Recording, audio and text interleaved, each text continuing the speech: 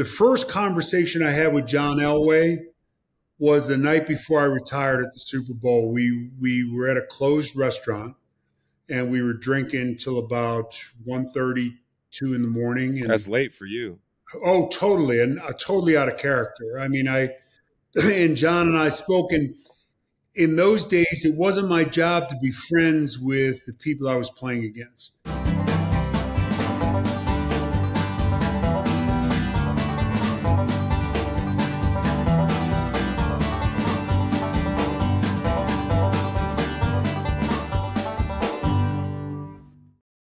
Day 4 of the Green Light Road Trip.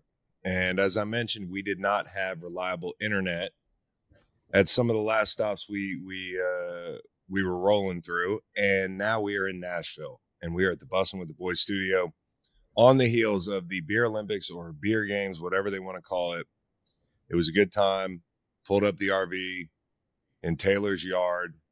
It's a beautiful place. The house is an Arc Digest looking house with a pool and a pond that Nate tried to clear the catfish out of until midnight. When I told Taylor that somebody was fishing in the pond, he was surprised. And it was great. Great hospitality, good group. Will Compton ended the night unable to unlock his phone. Taylor couldn't wake him up. I walked back to the RV about midnight, and here we are at the Bussin' with the Boys studio. So I'm right next to the big Twisted Tea Bussin' with the Boys. I mean, it's hideous. It's nothing like the RV we had parked outside. The Four Winds is gorgeous. We got another 8 hours of driving, but before we get on the road, I figured we'd do a pod. And I figured I'd call my dad, phone a friend who wants to be a millionaire style. I'm calling Dad, try to get a pod in. Sorry about the wait, but here it is. Howie Long joins us from Flathead Lake, Montana, in his green shirt for Green Light, and I have my cowboy hat on because it is a travel pod. Dad, how we doing? We're good. We're good. I'm glad we could get this thing together. We've had a couple of false starts. Yeah, we really have, man. And we, for the people at home, we were trying to get this out to you so it'd come out Tuesday, and we had internet problems.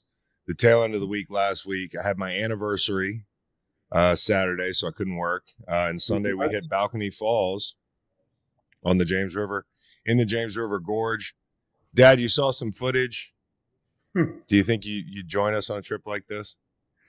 Look, does the name Humpty Dumpty tell you anything? Yeah.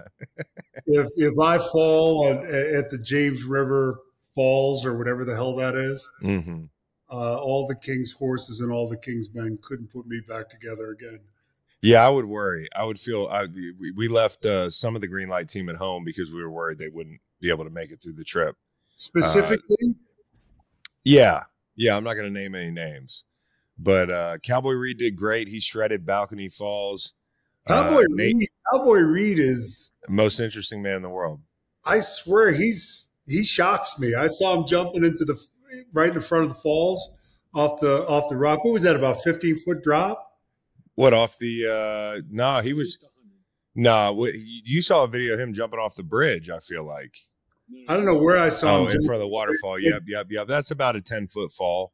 It 15-foot fall. I'm sure it shocked his folks.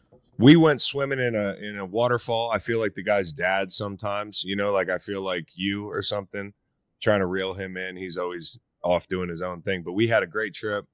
We stayed in Tennessee another night and stayed at those two waterfalls. It was awesome. And then ended up at the Beer Olympics yesterday, Dad. I was paired up with Quentin Nelson. So the backstory is I get an invite to this Beer Olympics. It's in Vegas. It's one of those things you commit to, you don't think about for a while, and then it's coming up, and I'm like, I don't want to go to Vegas. The thing gets switched to Nashville, so far so good. And then I find out they pair me up with Dean Blandino, your coworker. And no offense to Dean Blandino, but when you got Dennis Kelly, Graham Glasgow, Delaney Walker, a bunch of big beer drinking guys, Quentin Nelson as well, I wanted a partner that suited me better. So I caused a stink, and I ended up with Quentin Nelson, and it was a lot of fun. That dude is all ball, Dad. Yeah. He's a Jersey guy. He's from close to where Mom's from. I know. We FaceTime Mom, and they went to like damn near the same school. And I guess he has a brother that went to Villanova, so 6 degrees of separation there. But me and Q, about 2 events in, the first event we have to chug a beer, 3 beers out of a boot. So you 3 beers down right away. And then it goes into flip cup and beer pong. And by about the second event, me and Quentin looked at each other and said, hey, I don't care if we win this or not. Let's just have a good time. Yeah. And that was the best thing that I could hear from Quentin because I didn't want to let him down. We ended up losing in beer pong a couple rounds in and then just kicked it by the pool the rest of the day. But it was a good time. That's a great trip. It was a great trip. You used to take road trips. I saw. Yeah. Dude, so tell me what you guys did with the home video thing because honestly, it's the best thing ever. Well, we just went through some old tapes, VHS tapes that we had and, all kinds of stuff. And we hadn't looked at in years. And we didn't do a lot of filming because we were fighting for our lives with the 3 of you guys. This was when we went to the Colorado River. I'd never driven an RV, so we rent an RV, and we're with a guy named Blaine Kuhn, and just a great guy. And we put a Sea-Doo on the back trailer, pulling that down. And Kyle's like, he's under a year old, and you're 4 or 5 years old, 4 years old, and they're selling us on this whole idea that it's paradise. It's on the river. You drive in, you plug in, air conditioning. It's fabulous. It's beautiful. We get there really late because the roads are narrow and it's treacherous and there's some rain. And, it was just really and Mom doesn't feel good for some reason. And we end up getting there. And as it turns out, the last plug had been taken. So it's 104 degrees or 2 degrees on the Colorado River. And Mom is, unbeknownst to her, pregnant with Howie and doesn't feel good. And Kyle's there and he's under 1. And it's you and me out in a tent outside the camper, the RV. And then we go out on the dock and they've got shirts down there or signs that say, show me your boobs. And, gals are pulling up their shirts and, here you are. And I'm not sure. Impressionable age. I'm not sure if this is the right environment. Maybe it was a precursor to the Tennessee trip. Yeah, maybe so. I mean, listen, what was fun to me about that whole thing was, and I think it's instructive, is the more videos you can hang on to, the better. Because we've had looking at that thing 30 years later, it's incredible. It's not only incredible to watch you in your adult form, like, a little bit younger than me at that point. Yeah. And I'm kind of looking at like one of my peers, not my dad. Yep. I'm looking at a guy my age doing what I'm doing. And it was funny, man. Rolling out of bed jacked, not having to work. Yeah, dude, you were a silverback gorilla looking guy. And you would obviously never being a city guy, never rode a jet ski because you were out on that thing just doing all types of unsafe shit. And now you're Mr. Safety. But watching you try to spray people on the dock and try to do tricks in your tiny shorts, 1989.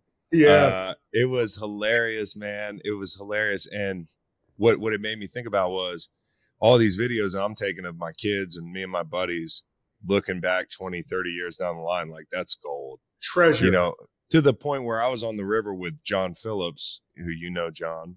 Yeah. Played for the Cowboys for people at home, tight end, one of my best friends. And I'm taking videos the other day and I'm dating the videos. I'm like 19 or, 2024, June 23rd, we're at the James River Gorge. Like I'm starting to shoot these videos like I would if I had a camcorder.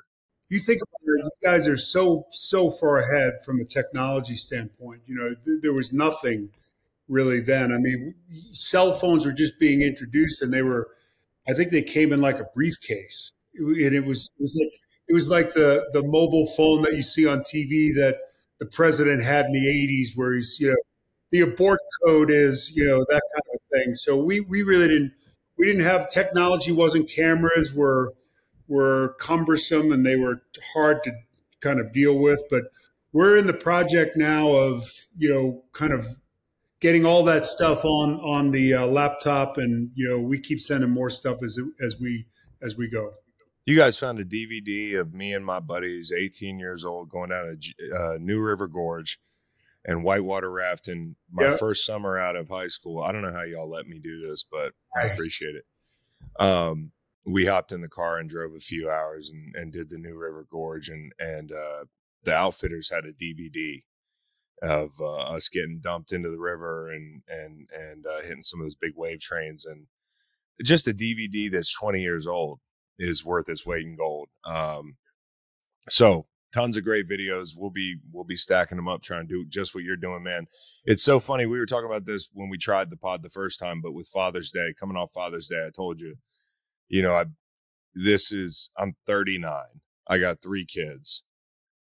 Watching that video, kind of putting myself in your shoes a lot of the time, it's pretty crazy, full circle. And so these Father's Days for me are like kind of special because I'm starting to realize what it's about more, like as you get older and you have more kids, and then I look at you and I say, yeah, man, I really appreciate it. I was going to write you a note this Father's Day, but I know you don't like nice things, so I just figured I'd keep it short and sweet and tell you 2 weeks later on the podcast. But happy Father's Day. And I did tell him in person, and we spent the day. But I was listening to old man Neil Young, and I know it's not about somebody's dad, but we've always talked about when the song comes on, it's pretty poignant, and so yeah, full circle, man. Happy Father's Day. And I'm watching those videos, and I'm like, man, I'm a lot like you. Yeah, I it's interesting because in my mind's eye, I'm watching you, and I think listen, you want your sons to be better than you are, and I think so far the 2 boys who have kids are you're fully invested, and you do so many great things with your kids, and us watching you and watching Kyle, both fully committed off the dock, having fun with the kids, and you're building memories, and us watching that makes my Father's Day all the more special, really, because you're such a great dad, and Kyle's a great dad, and love those grandkids to death. I mean, golly, they make my day. I get a phone call from them, and or they pop over the house to hop in the pool. It's a treat. We're lucky. What age do you think I start butting heads with my sons? What was the hardest age? Probably, I'm going to say 15, 14, 15.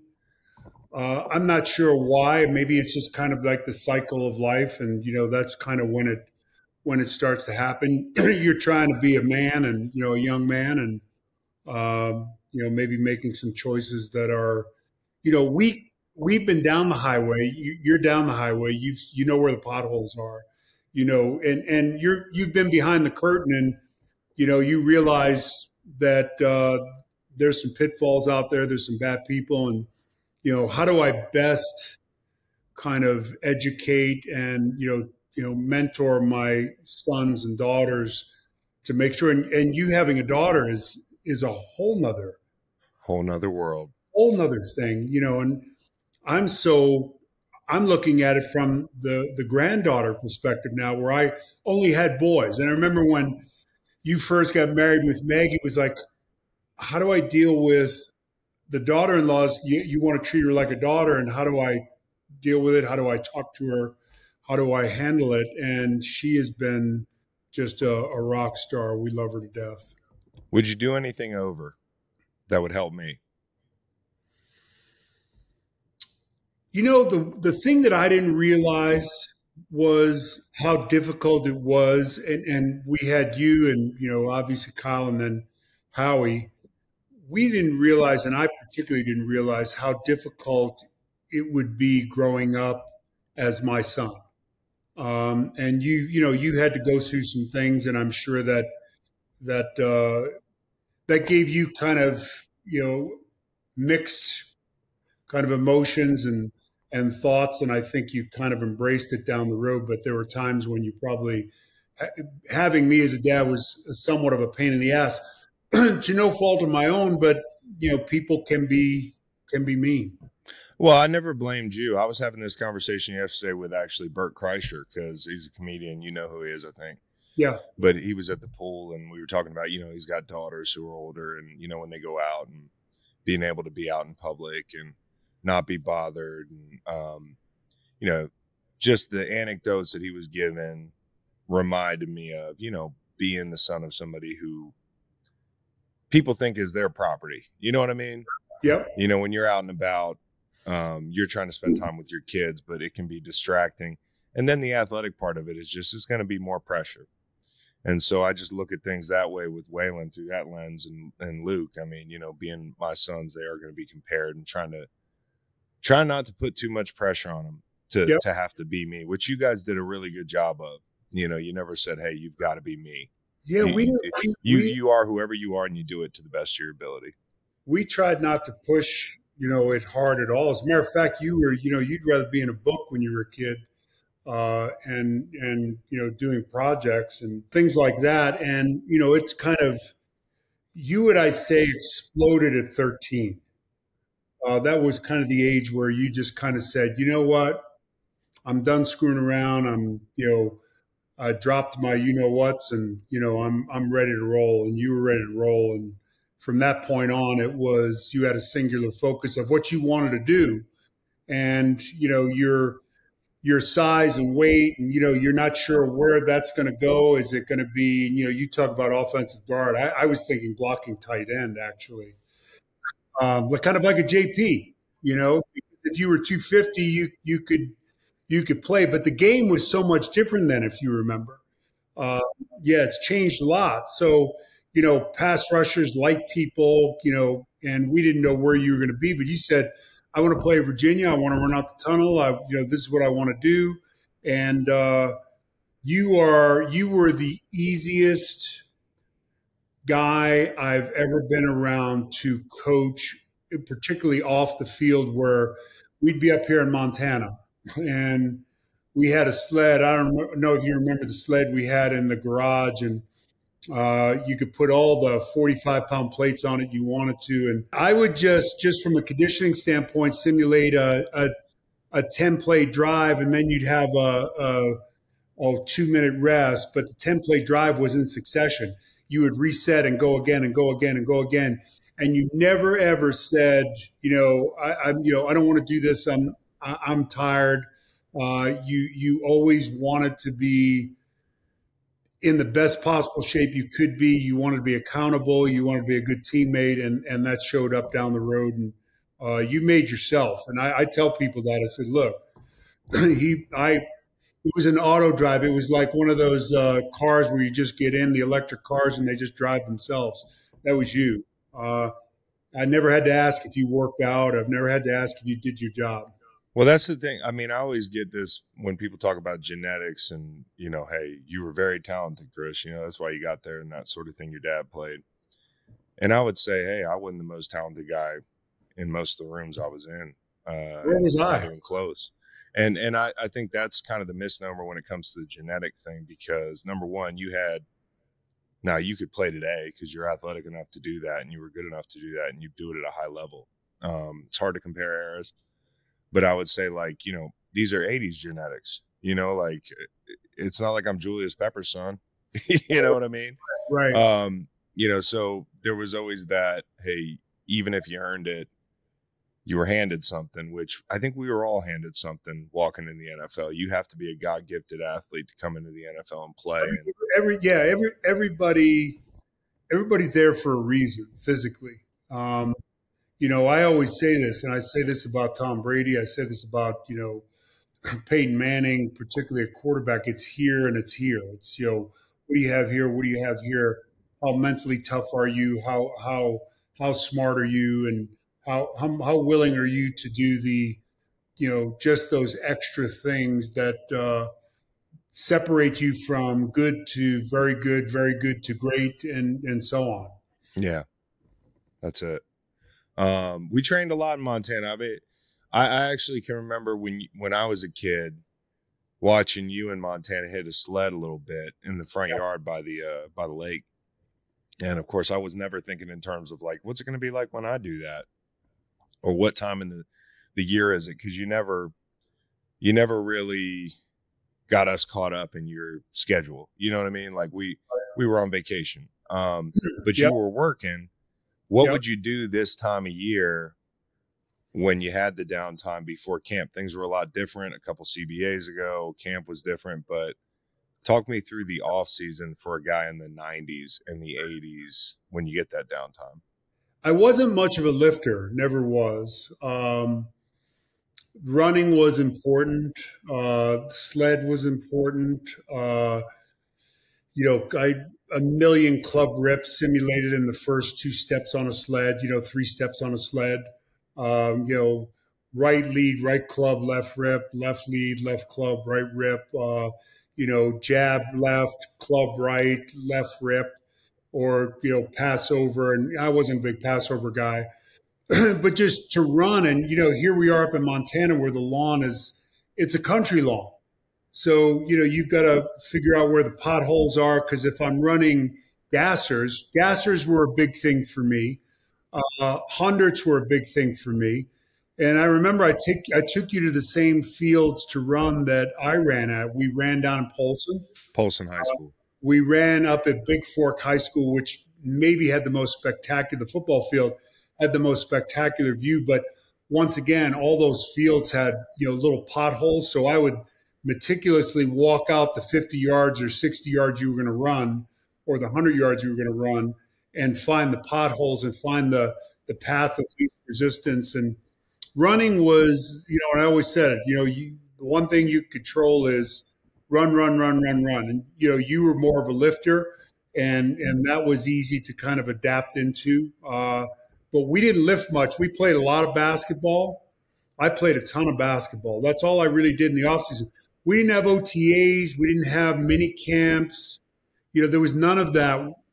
As a general rule, particularly in the early 80s, everyone got in shape in training camp, and it was a 6-week training camp. It was 2 days every day, full gear, live inside run, live goal line, live pass rush, all that. So it was. We start the individual period with 42 up downs, and every day in training camp, and just go. That was at Greg Williams reinstated that deal with the up downs. And I can remember being in the garage in Montana every day and doing 40 up downs because he would warn us that he was going to start practices with 40 up downs. And of course, the first day, probably on like your setup, Greg would have us do about 30. And if guys weren't falling out, then he'd say, you're done. And then we wouldn't do it anymore. But I remember getting ready for that deal. And I know you going into camp with 6 weeks ahead of you. I wonder if you had that dark cloud over you kind of the way I did in July, because I never felt like I was on vacation, even though I was. I never felt I was on vacation really. And I never felt comfortable in my, it was a different time. It was a different era. You made a lot less money, and none of it was guaranteed through 13 years. So, here I am with, at 1.3 kids, and, I've got to make sure I'm good. I've got to make sure I'm ready to go. I've got to earn my money, and I've got to make the team. And, I was a guy that always kind of felt like I had to prove it every day, every year, every month. And I think that's the torture of – I said this to Max Crosby the other day. I said the first time I really kind of look back on my career with any kind of comfort of perspective were the last 3 or 4 steps I took to the podium at the Pro Football Hall of Fame. Up till then, it was like, yesterday's over. The only thing I control is today, and I've got to win today. I've got to be great on Wednesday. I've got to be great on Thursday. I've got to be great on Friday. I've got to be great on Saturday. And, that lived with you in the off season. So like I said, I've apologized to you because when I was playing, it was, Because of the non-guarantees, because of, the injuries, and you played with things a little bit more than you do now. It was a really difficult kind of every day was it presented its own new challenge, and I had to deliver for you guys, and that was the most important thing to me. One thing that's changed a lot is the coverage of our league. Ooh. And, nothing happens without us hearing about it. One of the things that, slow news week last week, one of the things that slid across the desk was Justin Fields and CJ Stroud vacationing in Morocco. Okay, so it's 1989. I want to read you a headline. John Elway and Joe Theismann are in the south of France vacationing. What do you think? Has that ever happened back in the day? Did people hang out on different teams? Not that I know of.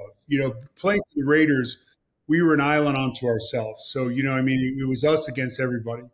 And, when you think about it, the internet, cell phones, all that stuff, TikTok, X, all those. Pretty good, Dad. Pretty good. All that stuff that people communicate with. Now you guys text. Guys in the offseason get together. Guys talk to other guys from other teams. The first conversation I had with John Elway was the night before I retired at the Super Bowl. We were at a closed restaurant, and we were drinking till about 1:30, 2 in the morning. And that's late for you. Oh, totally. And totally out of character. And John and I spoke, and in those days, it wasn't my job to be friends with the people I was playing against. You went to the Pro Bowl, and that kind of went away a little bit. But you certainly were aware of it, particularly with people that you played against in division in particular. You were a little friendlier to people outside of division, but in division, you certainly didn't do that. That's changed. Guys would listen. You had the beat writer, and that was it. And maybe you had UPI and AP, that the news form that would, all the stories from the West Coast would hit the East Coast on AP or whatever. A guy could disappear for 2 days in the middle of the week. Let's name one of your teammates on your defensive front. Robert Quinn could disappear for 2 days, Tuesday and Wednesday, and nobody would know. Right. Except for the people in the building who are like, where's Robert Quinn? Yeah, and there's no media in our kind of facility, just the required stuff, and the required stuff was very little then. And the beat writer was kind of the guy that rode on the plane, and he was more of the classic kind of movie beat writer that you would imagine, and it might look the other way. And,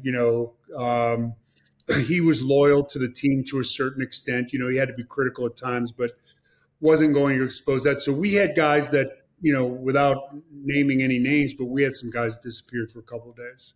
Yeah, well, it's funny because we get into the whole conversation about generations, and we've had this conversation, I think, on various occasions where there's this general idea that people in today's game are softer because they like to hang out with each other because it's not as much of a business thing or a sports thing. It's like, hey, everybody's on a personal basis with each other. And I would contend that had the guys in the 80s had the connectivity that we have now, it would have been the same thing. I say that because, I watched The Last Dance. Heard stories about Danny Ainge playing golf with Jordan in the middle of the playoffs and those guys.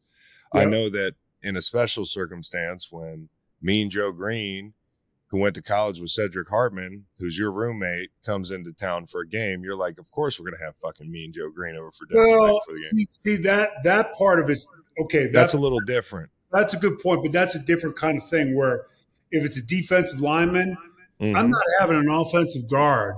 No, and I don't think that's ever happened. Like, even when Kyle would play, we'd say, what's up? But he wasn't going to come over to the house.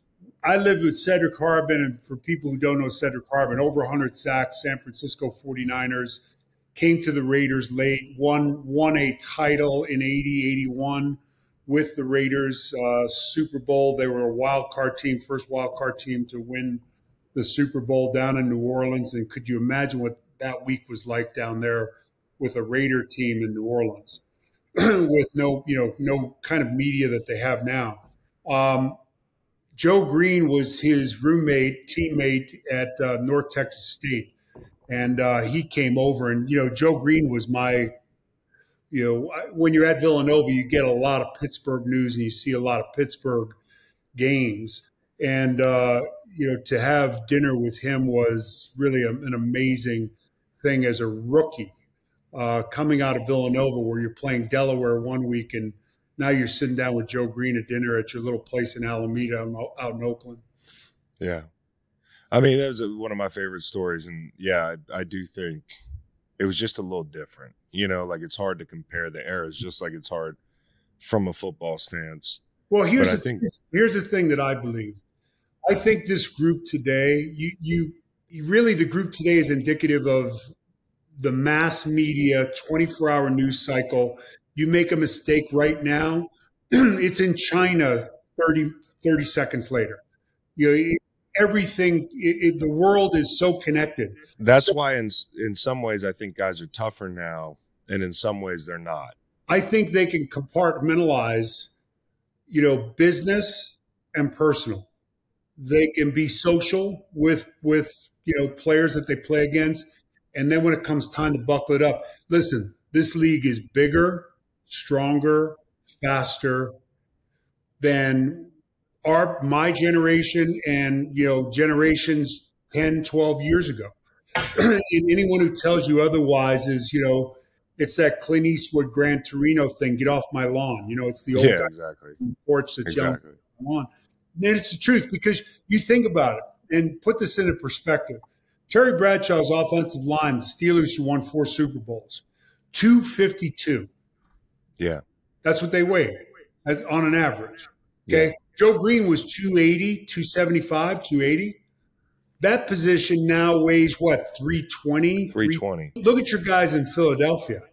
How big are they? So everything changes. And it's gone from a league where in the 80s you had maybe 7 or 8 guys that could run 4-3, 4-4.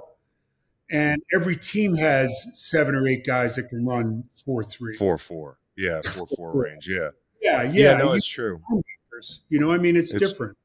It's true. Now, one thing that's different is the fashion sense. You probably didn't see this, but Joe Burrow went to Fashion Week over in Europe. Not that I know which country that's in. And he had like a black suit with an open back. And needless to say, it's something I wouldn't wear. But Joe Burrow is a cool motherfucker. He's Joe Cool. And so if he wants to wear that, that's cool with me. I wonder, in your era, who the coolest guy was. Who did you think was the coolest damn guy in the 80s? I got a couple ideas in my head. I think John Riggins was so cool. If I could have gone back and been John Riggins, living by, river in an RV and kind of being his own kind of character, it seemed. I think John Riggins was really cool. I'm on a Larry Zonka kick. I told you after I saw that. I'm all about the fullbacks, man. I saw Larry Zonka ranting about the 72 Dolphins team, and I like that guy, man. I think there were some cool guys in the 80s. I think players were cooler in the 80s. Who was the coolest guy that you played against or with? I think you're probably being a little nostalgic, but, I think Burrow reminds me kind of a little bit of Joe Namath. He's got a little Joe Namath in him. A little more kind of polished. Joe played at Alabama and, under Bear Bryant, I believe, and went to the Jets. And that's, you go to the Jets and that's the biggest market at that time. And anything that he did, and of course he makes the proclamation that we're going to win, and it's one of the biggest upsets in I don't know if it was the biggest upset in NFL history because people felt like they had a real shot in the game, but ends up winning the Super Bowl. And he called the shot for the Jets, and it hasn't happened since. Cool guys. Golly, I don't know. I mean, there wasn't a lot of media. John Elway was kind of cool. He was a guy who bucked, the thing. The closest I've come to superstar, crazy, crazy kind of popular. Bo Jackson was like playing with Elvis. We had to go in the back of the building. You had to have special security for him. In today's game, he would be the equivalent of Taylor Swift and Travis. We're that big. He would be that big and that popular. Imagine a guy that could do what he did in today's world and, roll out of bed looking the way he did and, just an amazing character. Great name, Bo Jackson. Just, yeah. You're talking about the Taylor Swift thing.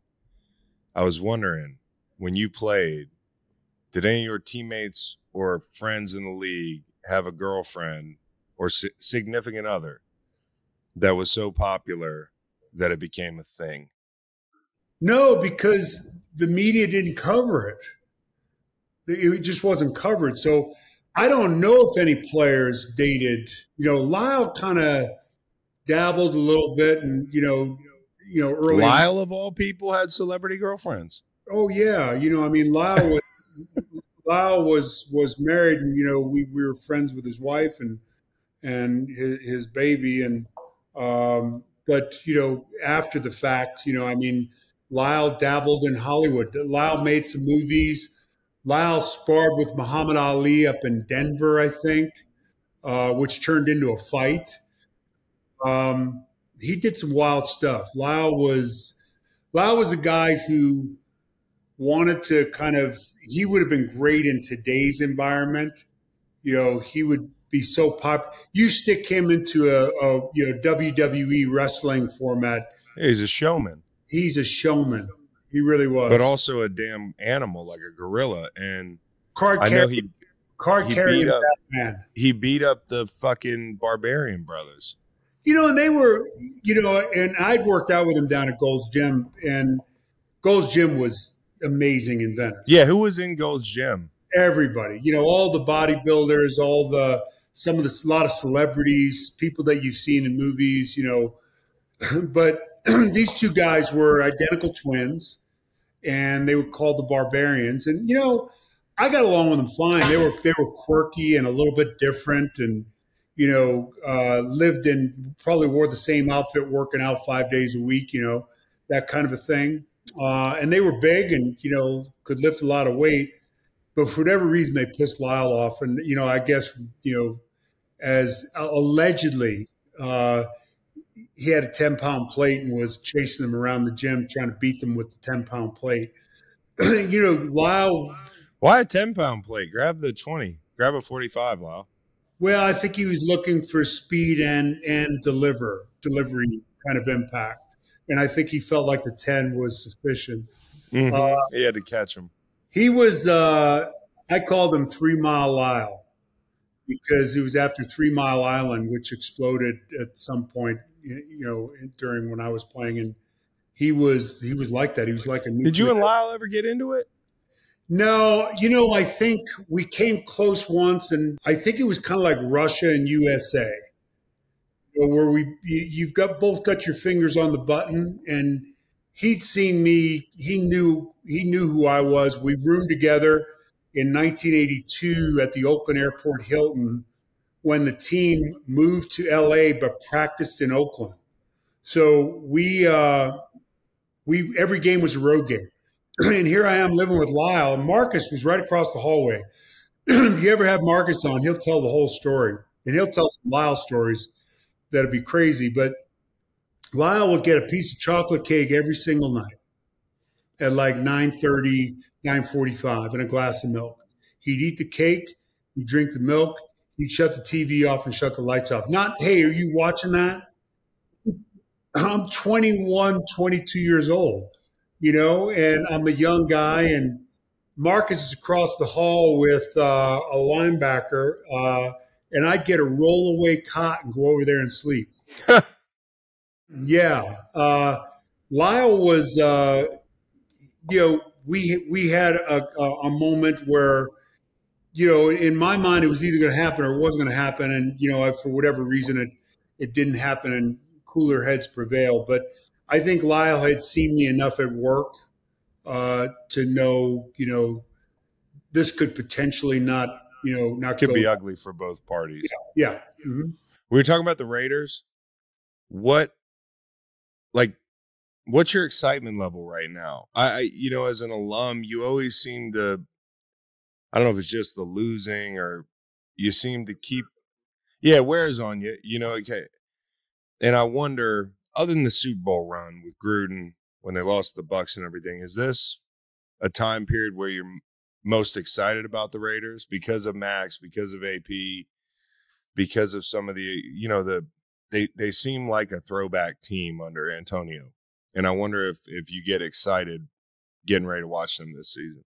I told Antonio when I came out there for the Super Bowl, I hugged him. I said, I'm so freaking excited. I'm jumping out of my skin. I wish I was 28 and, could go back and, press the go back button and be a part of this, because it's a renaissance in my mind. And there's a couple of reasons why. One is, I think they made a mistake a few years ago and, they had the special teams coach take over as head coach. And I think he captured the heart of the locker room and had created kind of a culture. And, when that guy gets up in front of the room on Monday, people either believe it or not. You know that. I mean, any room you've been in, that guy has to be authentic. And Antonio is a guy that grew up right around the Coliseum. And, knew the Raiders, was a fan of the Raiders growing up. He understood the history. And I said this to Max the other day when I spoke to Max. I said, history's great, and it's great to, appreciate that and respect that and honor that.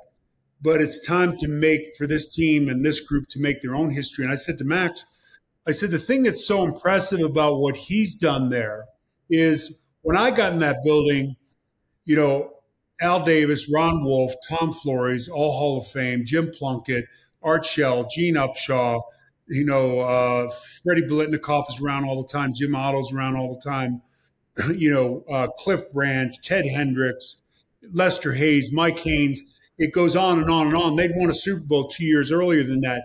So the culture and identity of who the team was already established. This team's been kind of, a wandering ship, both from a location standpoint, going from Oakland to LA, then back to Oakland, and then to Vegas. And I think now with the facility in Vegas and the stadium in Vegas, that I think is awesome. Both facilities are amazing. It was difficult for Max to go in there in a place that had lost its identity and lost its culture and create that. And I think that's an impressive thing for both Antonio, and I'm excited about the defense. I'm not sure, O'Connell is a guy that, showed some flashes, and I think they're going to give him every opportunity to be the guy. But, I think Minshew is a gamer. He's not a guy that I think impresses you on Wednesday and Thursday. But for whatever reason, whether it's Jacksonville or when he was stopped in Philly and with the Colts, and I think his last two stops, both in Philly and the Colts, I think he gained a great deal from both of those stops. Personally, I think, scheme, system, coaching, all that. And I think if he gets the opportunity, he might not relinquish it. How hard is it in that division? I mean, I know you got a better way to ask this question is, I guess with the Chiefs trying to three-peat, they're still the Chiefs, but with all the distractions, because you can't control people when they go off to wherever they go off to in the offseason, and some guys have had issues. And I can't help but think, part of it is the whirlwind that goes into repeating, being champion even once. the way that offseason unfolds, do you think that the Chiefs have anything to worry about with some of the stuff you see popping up, or did they just always find a way, in your opinion? I think it starts at the top. I think with Andy and, their GM. Andy has a big heart. Andy thinks, I think Andy thinks he can save a lot of people. And, you take a chance on a guy or two, and some work out and some don't. And one thing about the Chiefs and Andy, I think, and the GM is they've shown the ability to move on. And they do move on. And they've shown that they have a philosophy. Listen, when you start out with the quarterback, and a guy like Kelsey, who big game, whatever the situation is, it's never too big. I agree with you on one thing. I think it's challenging to repeat, getting everyone refocused on the same page, being hungry. They've had parades, they've had parties, they've had awards. Everyone's patting you on the back. And everyone in your division particularly is, has prepared more for you, because your number one goal as a GM and a team is winning the division. And you're building to win in the division. And Harbaugh going, to the Chargers and, and now, Denver and the changes they've made, and the Raiders are getting better. And, they beat Kansas City last year and they beat them convincingly, Yeah, that was an ugly game. So they're in their, I think they're in their head a bit. And that defense has gotten better. But I will say this. What's unique about 3 is no one's ever done it. And I think when you add that to the equation for guys that are aware of, this is historic stuff. And if anything can focus you in even more than just a repeat, it's let's do 3. Now, you've got to be healthy. You've got to stay smart and, get home at night and do the right thing and, not get in trouble and work hard. And last year we saw them out of the gate and they looked, lost. Drop balls. The offense was erratic, kind of all over the place. The defense was actually carrying them. And then they kind of figured it out. And I can't really emphasize how great Andy Reid is as a coach. And, your guy on defense, Spags is proved to be one of the greatest big game defensive coordinators in NFL history. I worry about L'Jarius Sneed going. I worry about Willie Gay going. I mean, and I'm a guy that put the Chiefs in the Super Bowl last year, even when people weren't putting them in the Super Bowl. So, yep. I'm all about the Chiefs, and I'm impressed anytime a team can do something like this, or even be within striking distance of repeating 3 times in a row, which would be historic. I do worry about some of the distractions. I think the division is going to be tougher. I think if you look at Harbaugh, the way he coached the Niners in a strike-shortened season, or CBA lockout shortened season, coming in there, team that was kind of middling, immediately has them double-digit wins, turns Alex Smith into somebody who's fun to watch, right? Efficient, had one of his best years there, including his time in Kansas City. And then to be able to roll with Cap, we knocked Smith out of the game in San Francisco, and Cap comes in and just goes nuts. I think the Chargers will be better than people think immediately. So I do think, you've got 2 really proven coaches in division outside of Andy now, and one guy who seems to have a secret sauce in Vegas to get those guys to play hard. And I think adding Jack Jones, the kid who got cast away from New England at corner, actually had a pick 6, I believe, against Kansas City in that game we were talking about. And Antonio's ability to reach a player like that.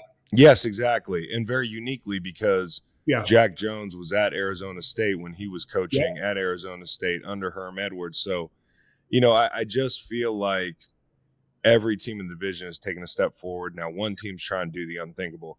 And I wonder if they do the unthinkable and they do a 3-peat, can you put Patrick Mahomes in the echelon of Tom Brady? I mean, I already put. If you give me prime Patrick Mahomes and prime Tom Brady, I don't think there's a wrong answer there. Now, if you do the resume thing and you say, hey, Brady's got X amount of rings and these accolades and that sort of thing, well, that's what Kansas City is trying to do right now. But the one thing the Patriots never did was three-peat. And I feel like it's even harder to do it now than it was when they had opportunities to do it. And I think what's interesting about the Patriots run, and I've said this before, is, and impressive, they went a decade between, Super Bowls, if it's not for that Malcolm Butler interception. If you look at, and you go back and do this because you enjoy doing stuff like this, go back and look at the number of offensive linemen, the number of wide receivers, the number of running backs that Tom Brady over the course of that run played with. Yep. It's pretty staggering. It's okay. Really, and the different types of, they were a different team with Moss and and that whole group, and then they buckle it up and we're going to run it 40 times and we're going to do it this way and then we're going to do it this way, and that will never ever be duplicated again. And I got to push back because I feel like it could be duplicated if Andy coaches a long time and Patrick stays healthy. I think the transition from Tyreek to no Tyreek is huge. Even if you have Travis Kelce, I think the people that they've been able to win with outside the last 2 years, some of them, the pieces they've reshuffled, their offensive line. I mean, that was a dumpster fire at times last year, and they found a way to win. So while I agree with you that it would be almost impossible to duplicate it, there is one team that could. Here's the key. And this is the team. I agree with you. Here's the key. And here's the question.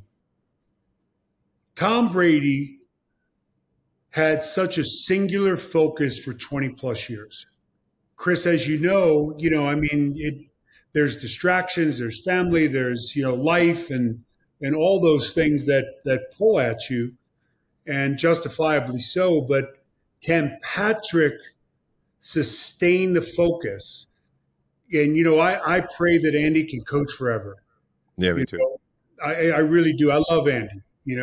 He's one of my favorite people. We covered him in Philadelphia. We've covered him a little bit less in Kansas City because he's in the AFC and we don't get them on the air a lot. But when he was in Philadelphia, a lot. And big fan of Andy's. And, from when he was back in Green Bay and Ron Wolf was up there. And but can that duo of Andy and Pat stay together, stay healthy, stay focused? And if they can, then, the sky's the limit. Yeah, because I think if they win 5 and they three-peat, we're putting a lot of carts before the horses here, but let's say they three-peat. That, to me, puts them in, not to me, it period, puts them in rare air. There's no other football team that's been able to do it, and this is in the age of free agency and player movement and that sort of thing.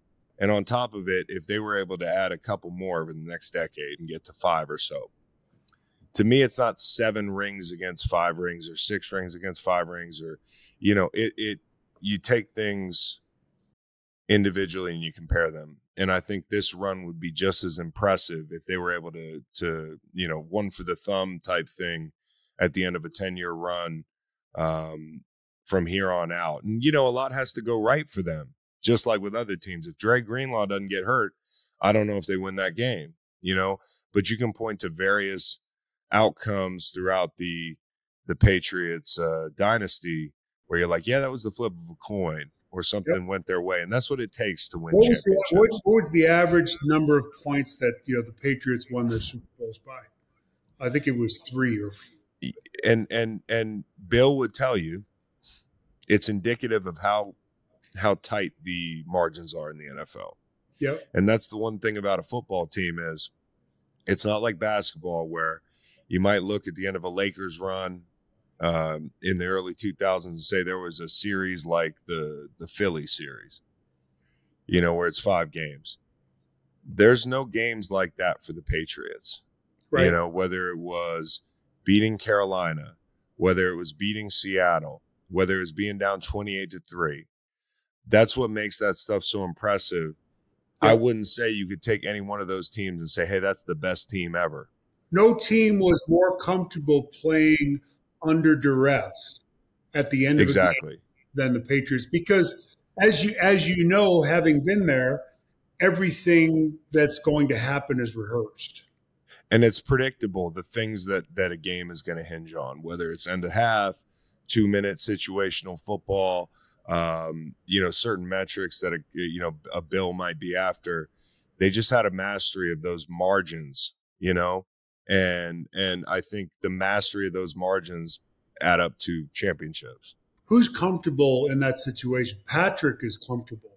Yes, he is comfortable. They're and they're going to find their guys that are going to be, the young receiver came on at the end of the season and really started to show, and he's had some, I think they've had some issues there too, but somebody will step up, whether it's they'll go more to tight end early on or whatever. They'll figure it out by the end of the year and be there at least to have a shot.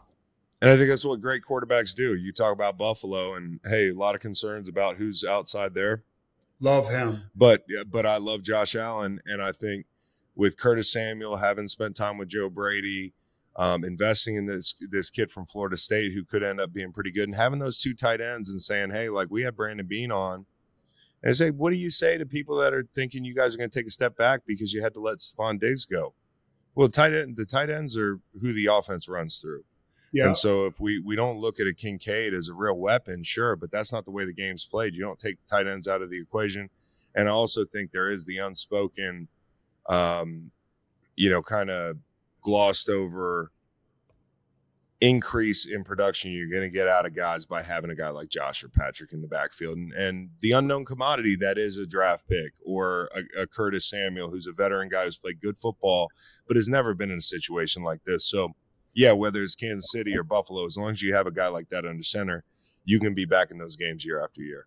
Here's the key with the young receivers in Buffalo, which make it different than just about every place you play, maybe with the exception of Baltimore. Scramble drill. Well, it's a scramble drill, but it's also, run blocking. Yeah. You're running routes. You got to run the route hard, even though it's a run, and you've got to transition to a run blocker because the quarterback is such a big part of that offense. Yeah, no question.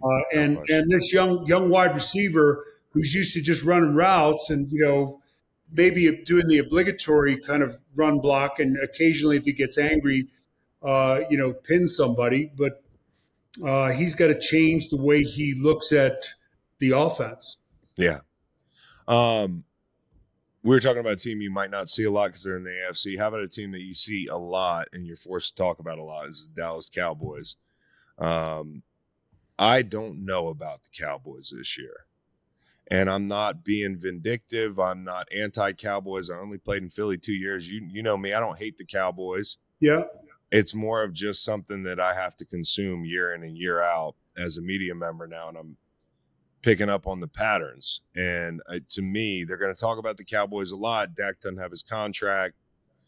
I don't know who's playing running back for them. The offensive line is thinner than it's been. Who's playing linebacker for them? We start with the offense. The receiving core is really thin if CD pulls up with a hamstring. Year in and year out, the story with the Cowboys is they are good enough on paper to win it. The question is, can they put it together? And this year, I don't think they're good enough on paper.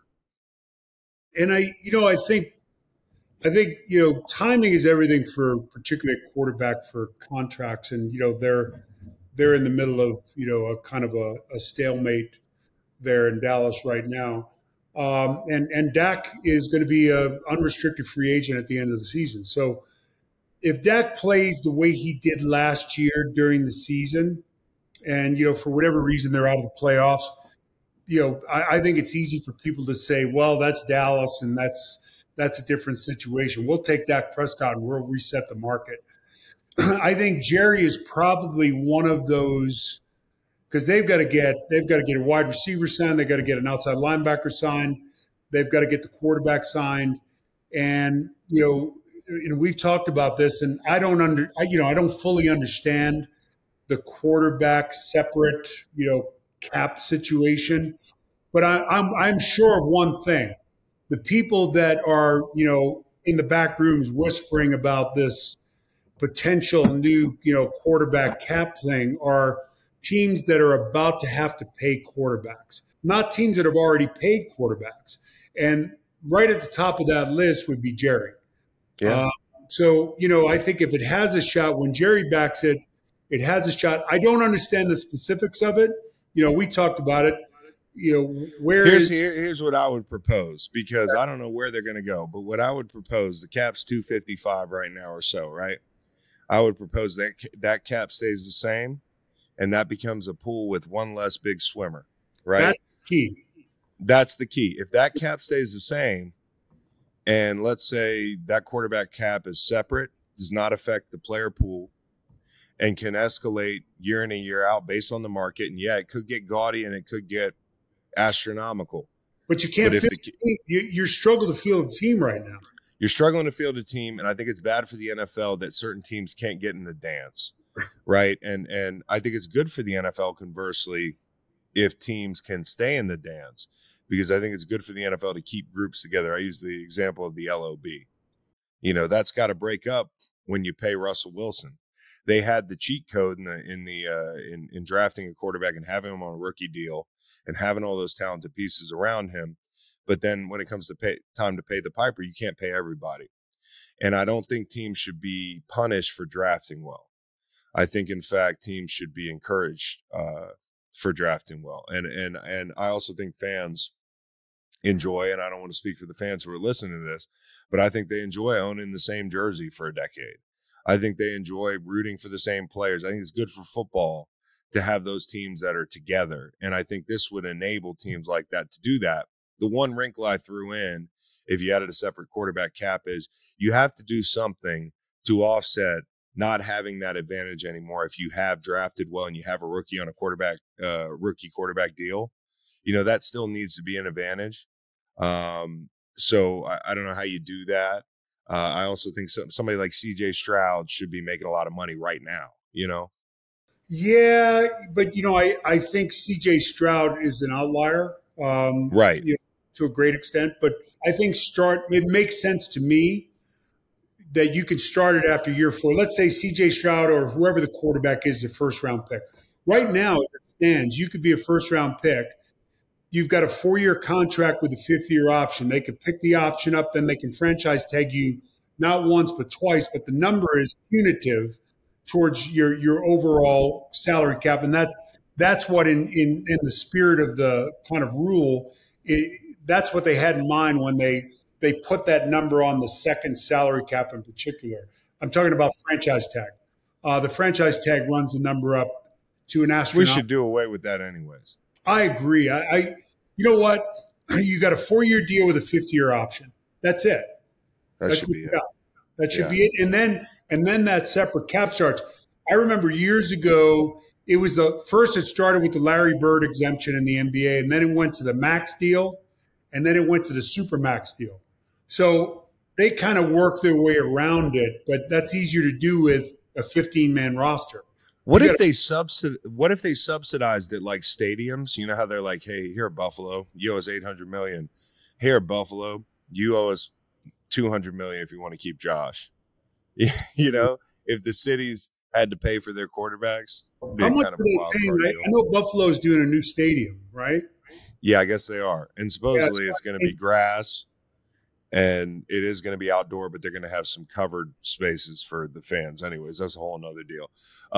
All right, so Fox, obviously you like it when NFC teams are doing well. You probably like covering certain teams more than other. I don't know if I could ask you that, but who is a team that if you wave a magic wand that would be good for Fox and the NFL and make them better, who would you wave that magic wand on? Well, I think the wand started to kind of wave over Chicago, and that's a team that would be big for us. And, I think Detroit was I love Detroit's run. I loved everything about Detroit. I love the coach, love the GM, love the personnel. I like the quarterback story and the arc of his career. Starting with your group, and when the offense was so bad, and then McVay coming in and he changes the offense. It's run oriented. He goes up. I'd like to see that. If they could follow the jet stream from Chicago and take it right to the Giants and make the Giants relevant again. Because right now the Giants aren't relevant. And they've been sneaky irrelevant for a while now. And when I look at this roster, again, it's kind of like the Dallas thing in a different way. I don't know if they're really taking a stab at it. It doesn't feel like one of those teams is taking a stab at it. And I think part of it might be the Daniel Jones thing. But I agree with you. I think it'd be good for football if the Giants were better, and it'd certainly be good for Fox. Let me ask you something about Fox. If you could fill a chair, nobody left, but if you could fill an open chair with a current NFL coach, who would that be? Who do you think would be really good in the booth? I have a feeling I know who you're going to say. McVay.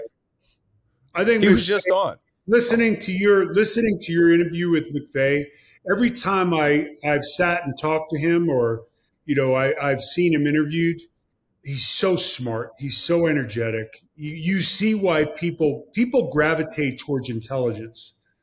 They gravitate towards passion and leadership. And for a guy that walked into that building at the age that he did, and you think about the West Coast, and from Bill Walsh to Holmgren to, Gruden to, the iterations of the West Coast offense have been, he's taken that offense and run it in a totally different direction. Shanahan's taken that offense and run it in a totally different direction. And I think the guy in Green Bay is doing the same thing. So they've adapted to their players, but he's a guy that I think could sit down and really wow you in a studio format.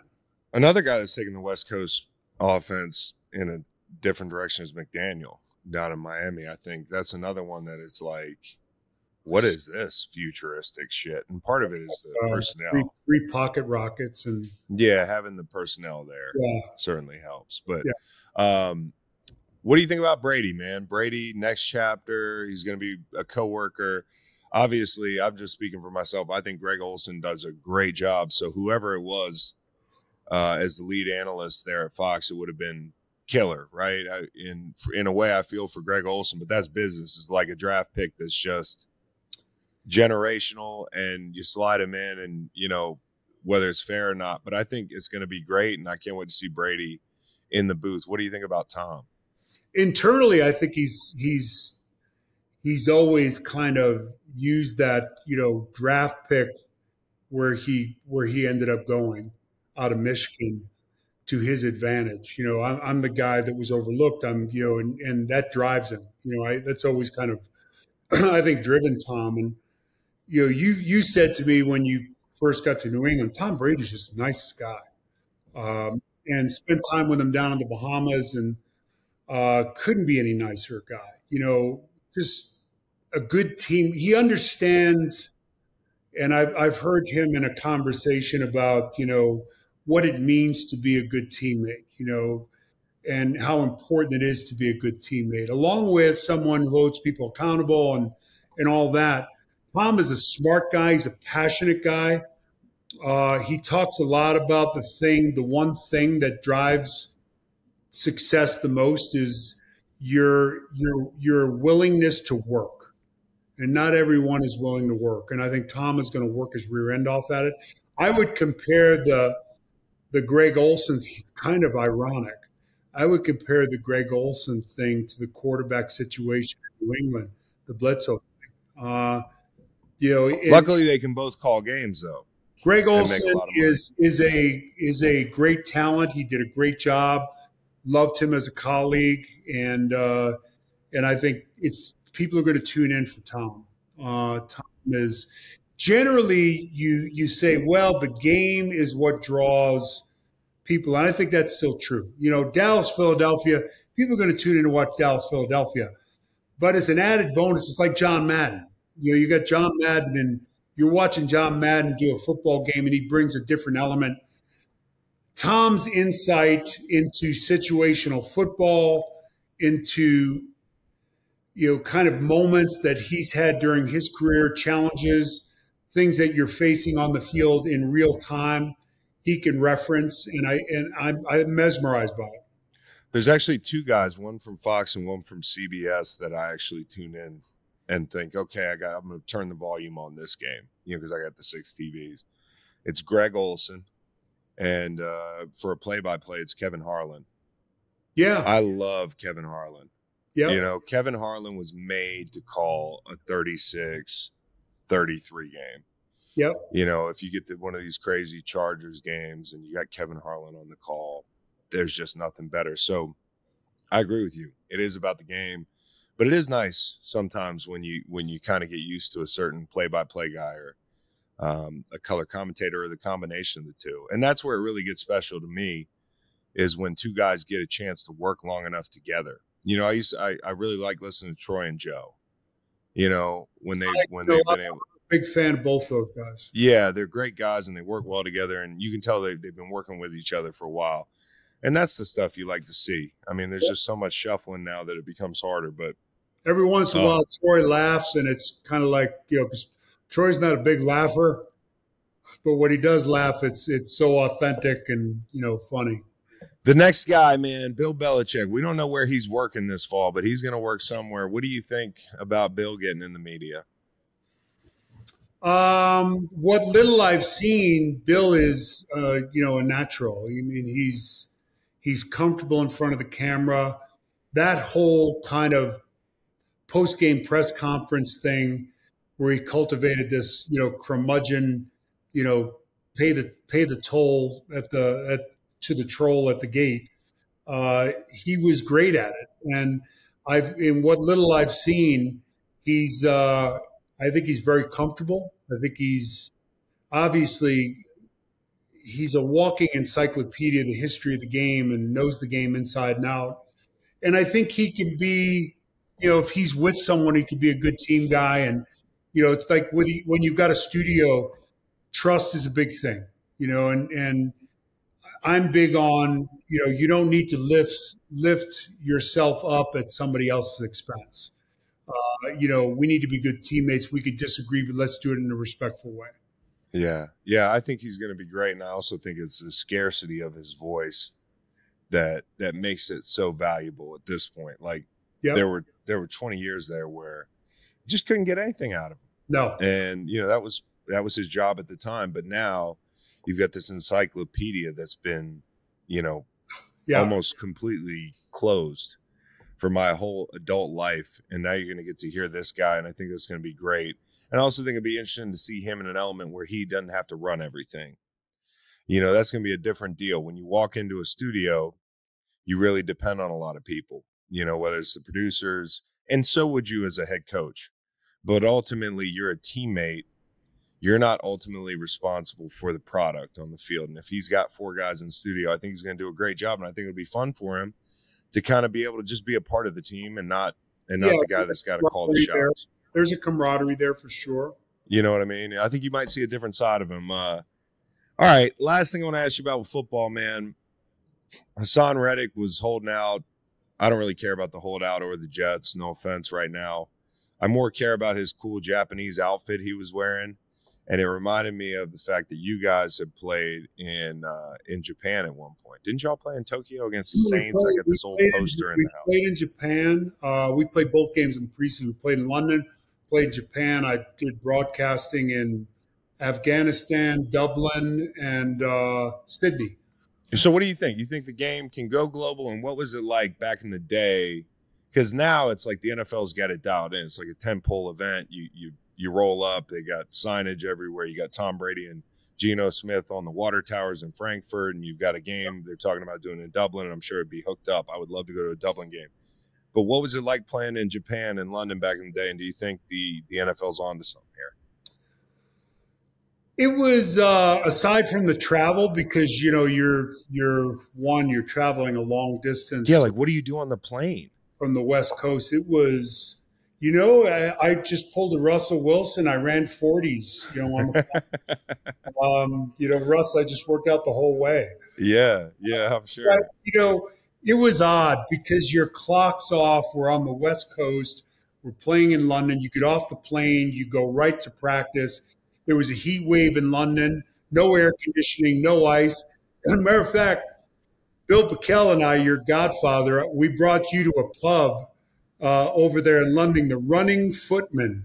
Whoever goes to London, go to the Running Footman because it was the only place that had ice they would put in glasses. Oh, nice. Yeah, because they don't do ice over there. Yeah, so we sat there at the front outside with you. I got a picture. Yeah, you've seen that picture. Mm-hmm. So Japan was really wild for me. England felt like Boston because I grew up in New England, so Boston is kind of like London without the accent. Japan was, the sumo wrestlers came to practice. We got to meet them and we, messed around with them. London, they didn't know when to clap. They didn't know when to, get excited, but they were enthusiastic and we played at old Wembley Stadium, the old Wembley Stadium before the new Wembley Stadium. And then we played at the Tokyo Dome, I think, in Japan. So they were interesting trips, but I couldn't imagine it during the season. It has to be a challenge, and I'm sure they've got it down pat now in what to do. They travel better. They understand recovery better. They have physical therapists. They have whatever. We didn't have anything.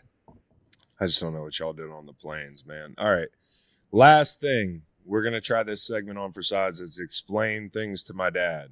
Okay. We have a couple current topics that Cowboy Reed has come up with, and I've got to explain to you what's going on with these trends or these happenings. Olympic in France, these French citizens are going to the bathroom, defecating in the water where they're going to swim. Have you heard about this? No. I'm in Montana. So you're right. You're not very online. This is why this segment works. I'm reading the paper. Do you know the Olympics are coming up? Yes.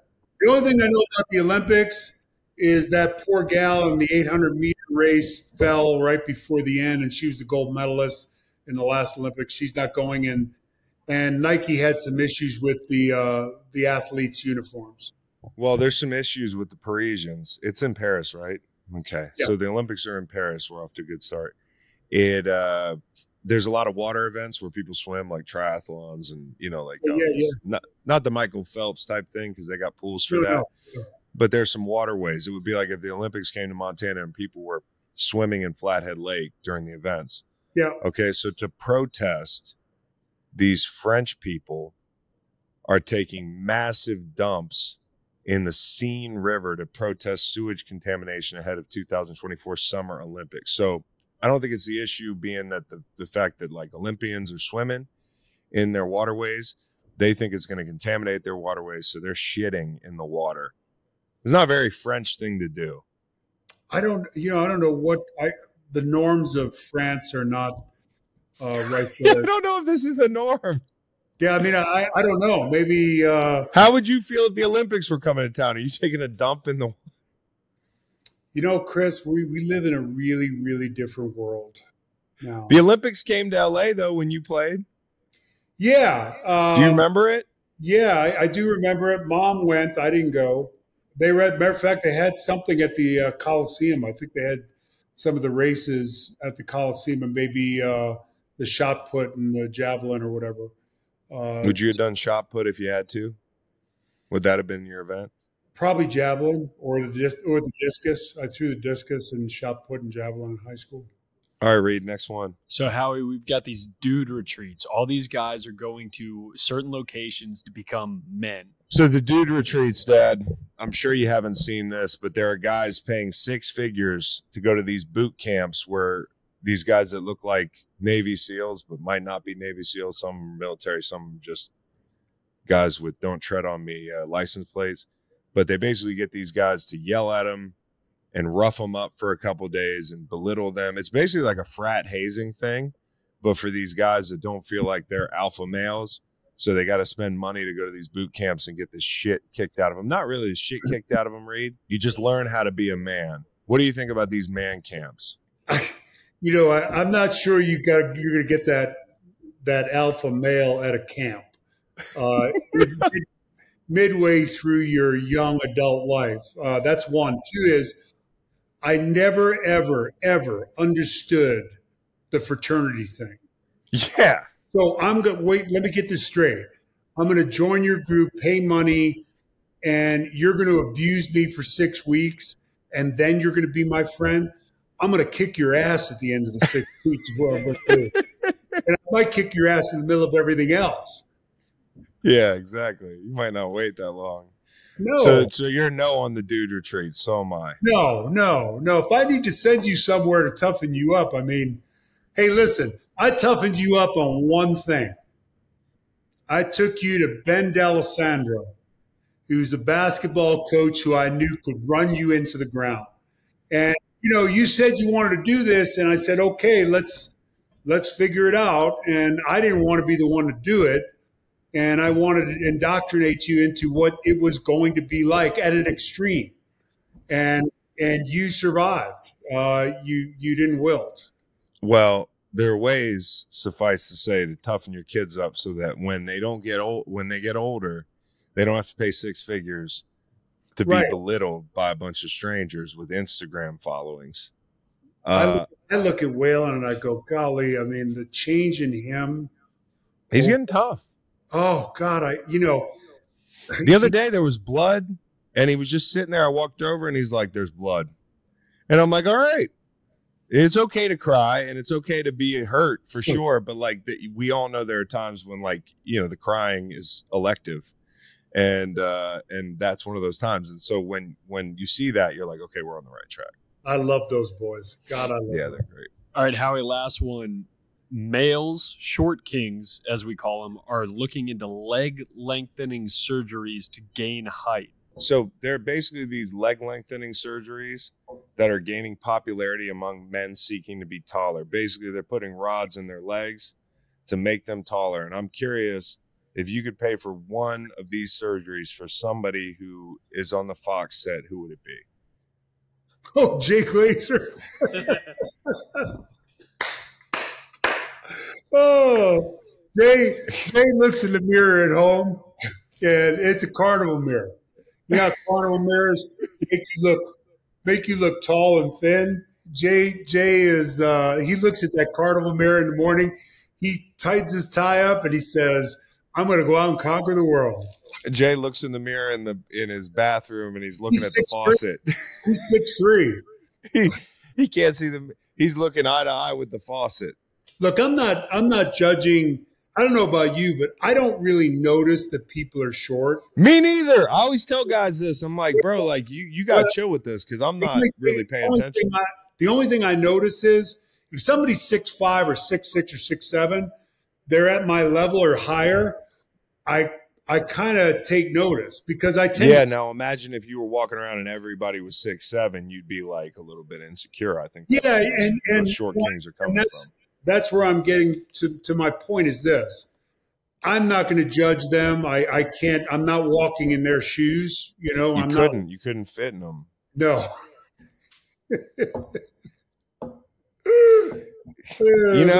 They can shop at the best places still, though. And that's the thing. There's a lot of positives to being small. You can fit in tight spaces. You go to a restaurant. There's a tight table, short seat. It's like it's a challenge. Yeah. The only cool thing about being taller, we got shorter lifespans, which isn't great, but we can reach shit off the top shelf, which really means we get asked to do more stuff. You do. Honestly, being short, I kind of wish there was a leg shortening surgery. I might do that one. Jay, we'll get that hooked up for you. You and I'll cover it. Yeah, we'll cover it. Yeah. We'll cover it. He'd do it. He'd post it on Instagram. Oh, he would. Yeah, he would. All right. Well, that'll do it for today. We covered a lot of ground. It feels good to have a pod in the in the hopper here. And as of Wednesday afternoon, I don't know, whenever we get it out, we will be on the road in the RV. Dad will be in the water in Montana taking a shit to I got in Olympics.